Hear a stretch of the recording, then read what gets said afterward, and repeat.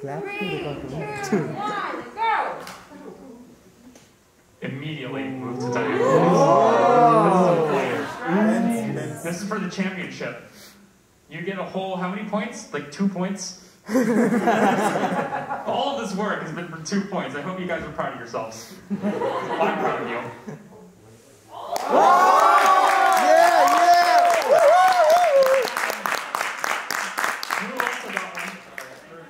While Red got it first, Blue was the first to go to their final position, but they dropped nearly at the same time. It's neck and neck.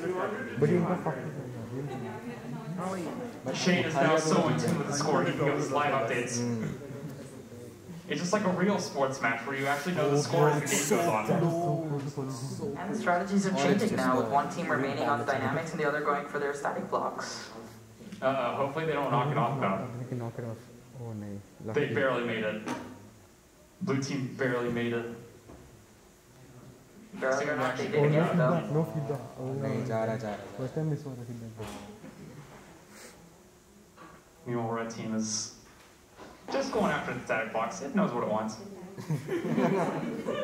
In theory, I know what it wants too, but I don't pay attention to team numbers enough for that.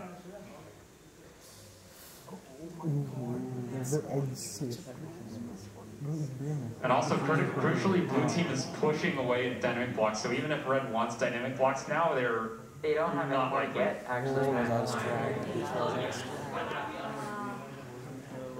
And blue gets the last possible dynamic block. It's blue team. I don't know why you asked that, Jay. I don't know why you asked that.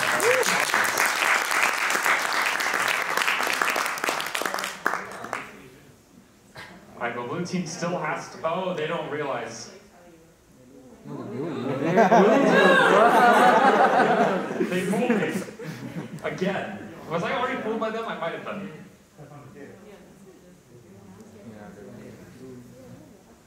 Red team's tower is tall and noble, but blue team's is pink and flamboyant.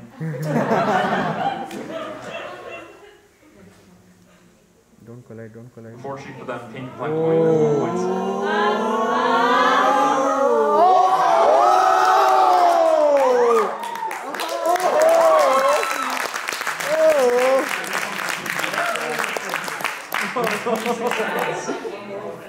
And red has a very precarious tower, but that's their round over if they keep going for it.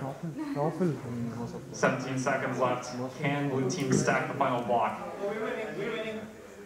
Nice! One team are declaring their victory. Topple!